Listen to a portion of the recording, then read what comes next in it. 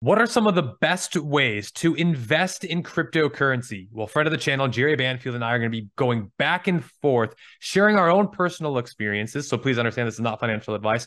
Full disclosure, we do hold some of the coins that we will be speaking about in today's video.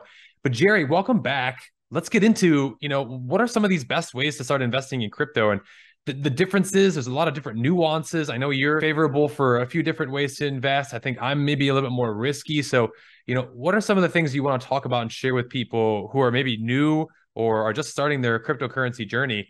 And, some of the wisdom that you've had over the last 7, 8 years of doing this. Well, in 9 years of crypto, what I can see is the importance of knowing thyself and honestly evaluating your own situation prior to going out there and investing. Because Joe you are on the advanced side of crypto. You've made lots of money in crypto, and that's where a lot of people delusionally think they are. So what I'd like to do is present a few different basic investor templates that viewers could identify with and say, oh, based on this, I'm probably that type. So the first type of investor, and this would be probably the vast majority of people in the world, is an investor who's simply interested in preserving wealth and building wealth.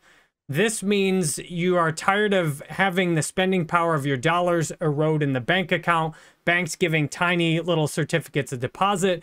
You want to invest, you'd like to be a millionaire someday, you'd like financial freedom, and you want to buy a crypto where you're not going to lose money.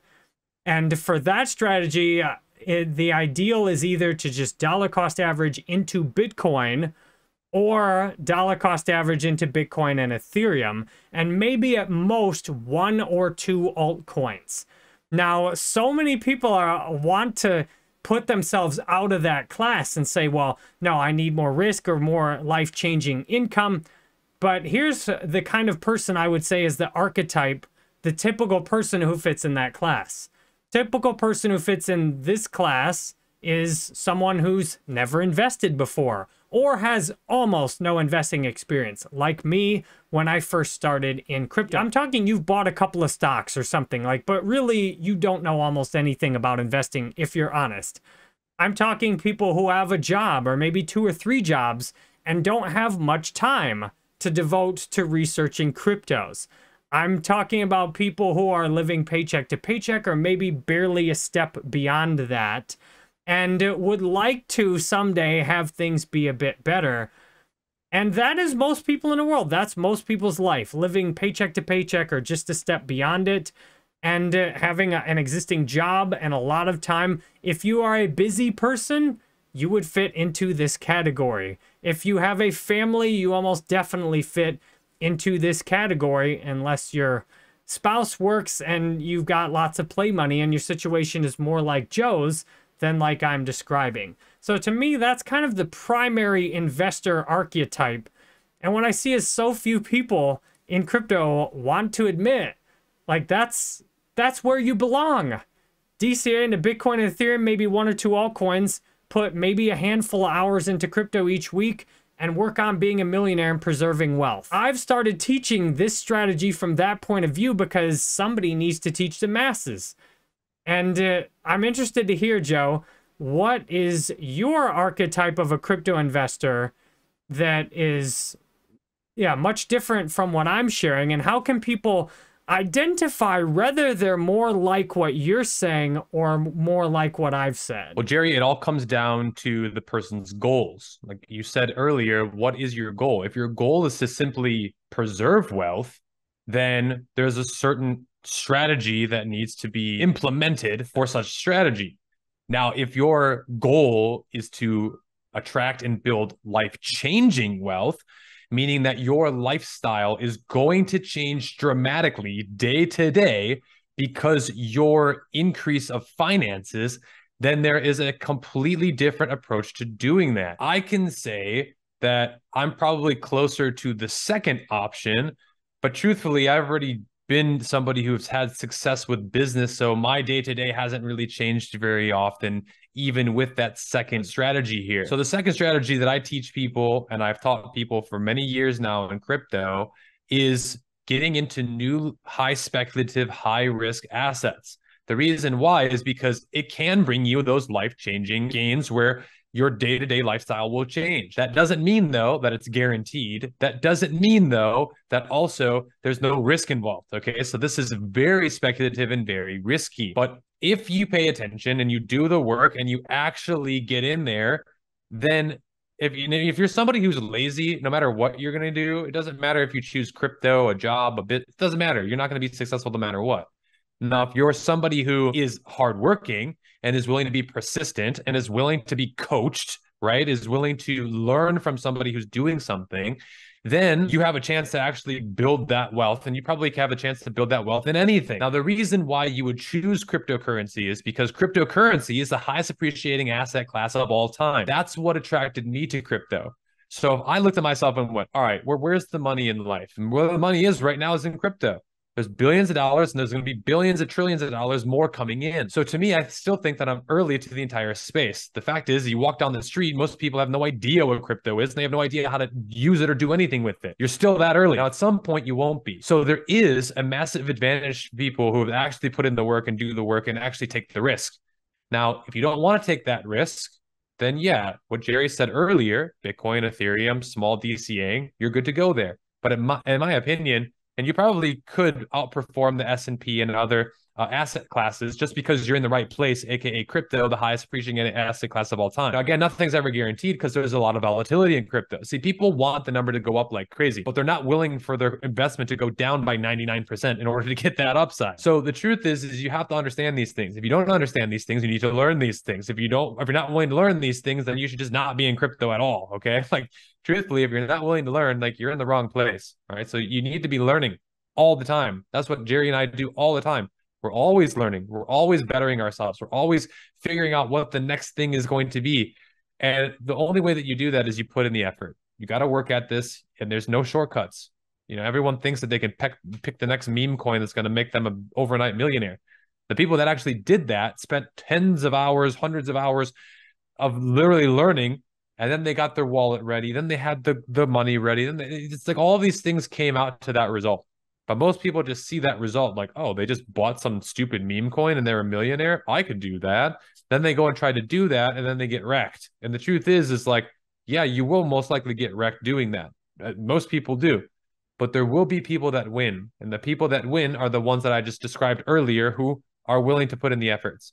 So if you are willing to put in the efforts, there is massive rewards here in crypto. There's no doubt about that.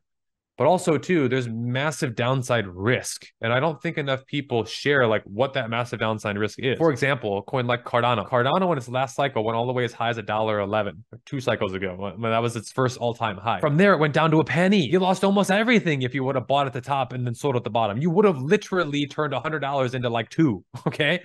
Now, the truth is, if you would have bought at that $100, right, and just held through the whole next cycle, you would have actually tripled your money.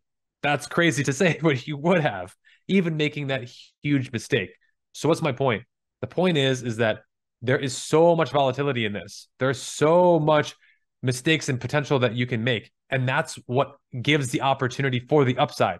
So if you're looking at, okay, is there a mistake to make in Bitcoin? Well, you could buy at 30,000 and sell at 28. Okay, maybe you lost 2% of your money, right? 5%. No big whoop. There's not as much volatility anymore.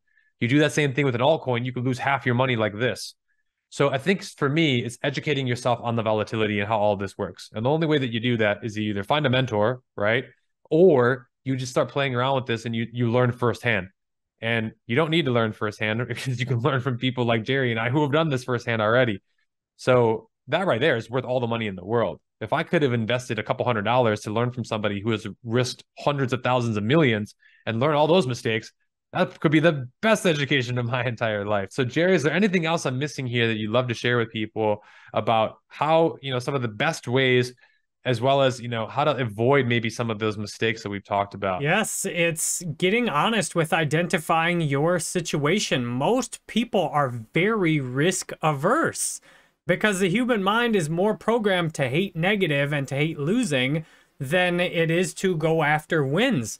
You kind of have to be much different from usual to do well with the high risk strategy. I want people to get more honest with themselves about which kind of strategy is appropriate, because so many people want to do what you do, but they don't have the time, they don't have the risk appetite, they don't have the mentorship, they don't have what it takes to do what you do.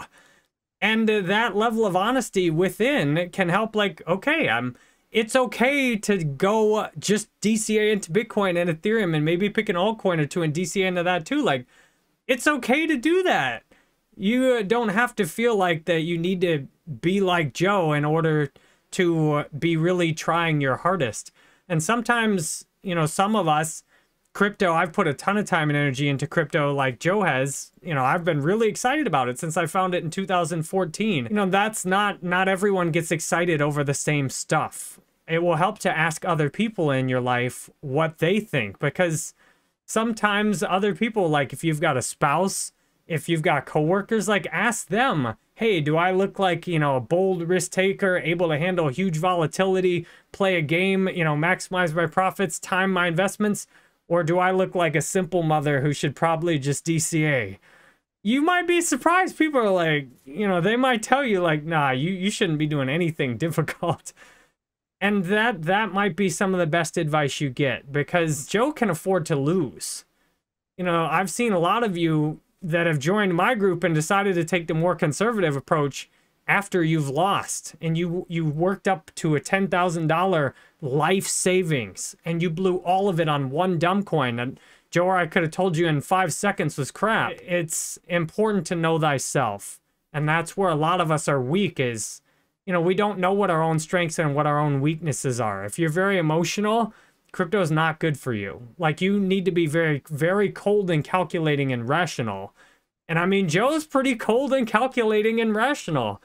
And I know you put the trade you executed, because I asked you about it in previous videos.